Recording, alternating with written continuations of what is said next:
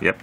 Once again, we're looking at the 2-inch hole that we're repairing for one of the tanks here, and there's methane in here, and you can see that while methane is lighter than air, it does not ignite up above here until I put this right there, and then woof, it goes up, and then it can tamp it out like that. So once again, we go in there and we go to the point where it ignites, and then up it goes. Yeah. And you can see that it is lighter than air because it rises with a draft all the way up to there. Mm. But it doesn't ignite inside the tank. Yep. You can light it and keep it going. If you put the flame there, then it depends on the draft, actually.